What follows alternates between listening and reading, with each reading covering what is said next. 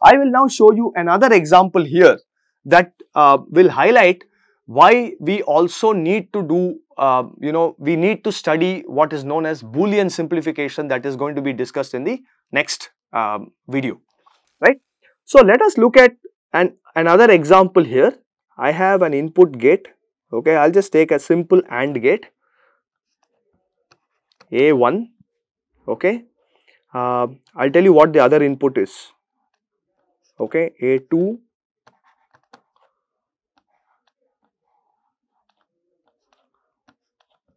A3 and so on, okay, and let's say this is A10, okay, or let me go back on my my earlier sermon where I said we must get used to number indexing starting from 0, A1, A2, A9, okay, or I will even make it A19, so that there are 20 inputs, right? So 2 power 20 is what? 1024 into 1024. So we are talking about a million inputs already, okay. So now I have therefore 20 outputs, Y0, Y1, Y2, Y19.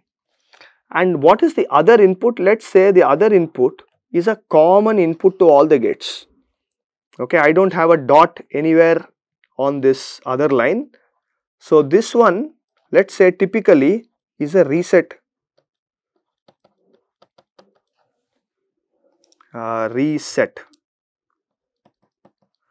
is a reset signal, okay.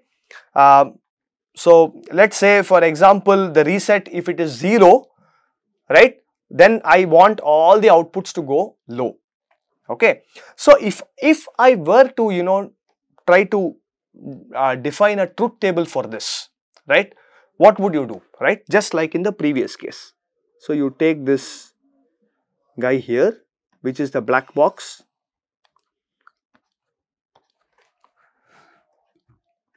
it's a black box, okay, and now I have A0, A1, A2 all the way to A19, okay, 20 inputs and 20 outputs, Y0, Y1, Y2 all the way to Y19, right.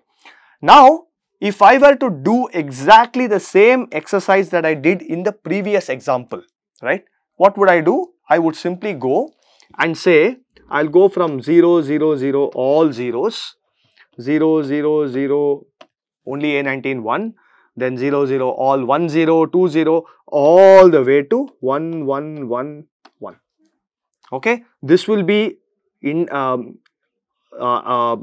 combination number 1 and all the way to 2 power 20, right. The 1 millionth combination is all ones, and then what will I do? For each of these combinations, I'll have to propagate the truth table, figure out what the output is, right. And by the way, I forgot, I also have a, okay, I will alter this slightly so that I keep the other thing same. I will make this as A18. There are 19 inputs plus the 20th input is my reset, okay. So I'm going to make it A18 and then reset.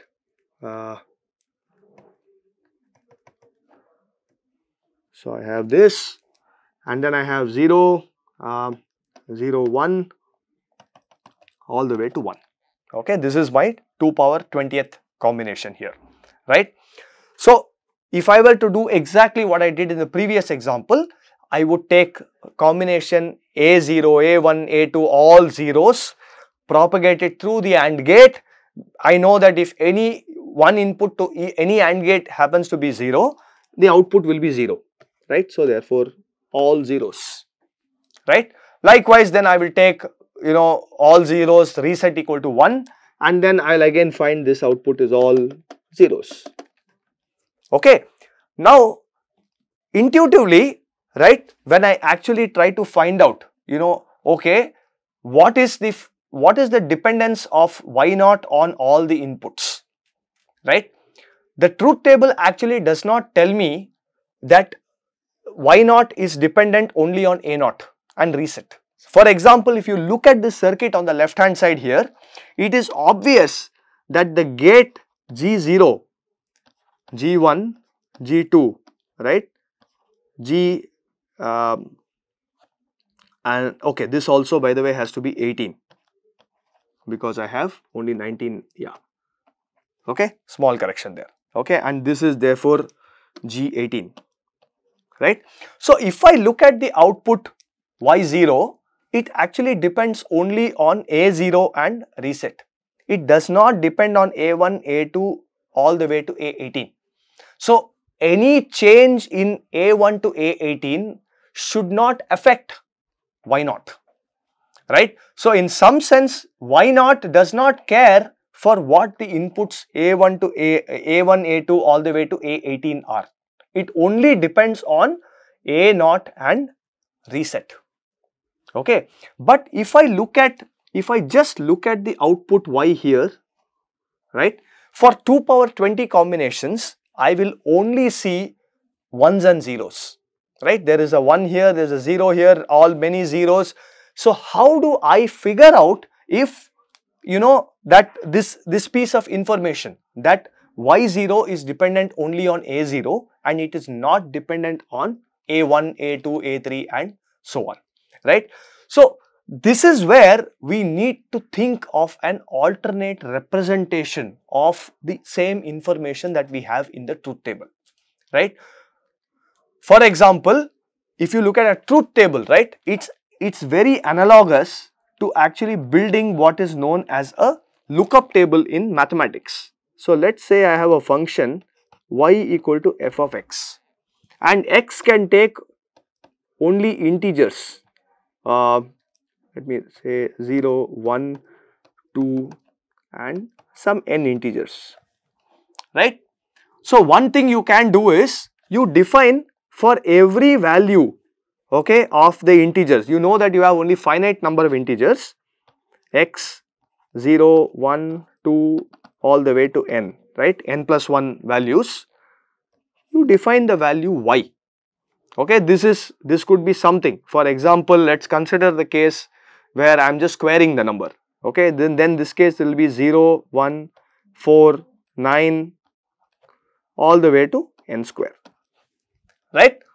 Now this is possible here because we have finite number of values, right, and so is the case in our Boolean functions because we have you know, though we have multi-variable values, we are talking about only 2 values per input and therefore, or 2 values per variable, and therefore we are able to cover all possible exhaustive combinations with 2 power n combinations, right.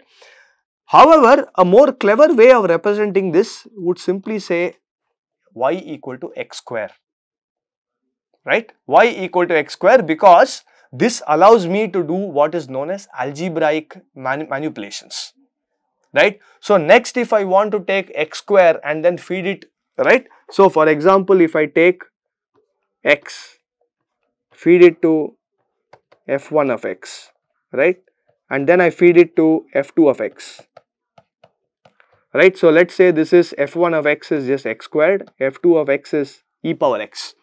Then we know that the input here, the output of f1 of x is going to be x squared, and the output of e power x, because x squared is the input, is going to be e power x square. So essentially, given an input, we will be able to figure out what the output is, right. Now if I now feed this to a third function, f3 of x, okay, which is basically ln of x, right. So you get x squared here, let me write that in red, you get x square, you get e power x square, and then you take ln of that, and therefore you get x squared back here. So what this does is, without having to go through all this truth table evaluation and all that, you are able to essentially evaluate and algebraically get this output here as a function of this without having to go through exhaustive combinations, right. So the next topic that we will be discussing is exactly this idea borrowed into Boolean logic, and therefore the we will be discussing the ideas of Boolean algebra in great detail, right? And not only that, we will discuss the idea of Boolean algebra, and we will also discuss the idea of Boolean simplification, right? Which basically use the idea of Boolean algebra in order to simplify these expressions. So, for example, here what I was talking about, right? You know, if I take this y0 truth table and then, you know, find some expression for it, I will not only be able to find an expression in terms of A0, A1, A2 all the way to A18 and reset, I'll also be able to simplify it and figure out that y0 depends only on A0. It does not depend on A1 at all, or A2, A3 for that matter, right? So, this information of ones and zeros that resides in this truth table, we will be able to simplify and infer this particular information that the output is dependent only on a subset of inputs, okay?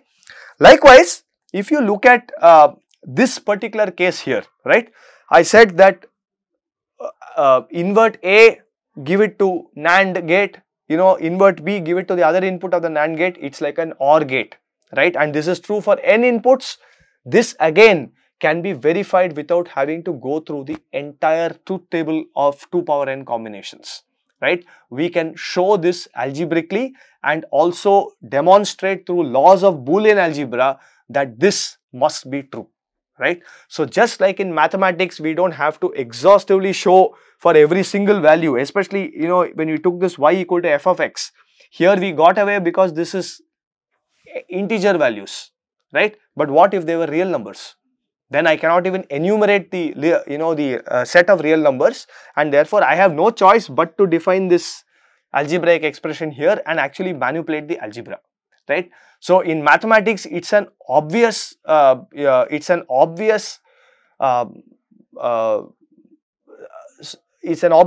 fact that is dictated to us. You have no choice.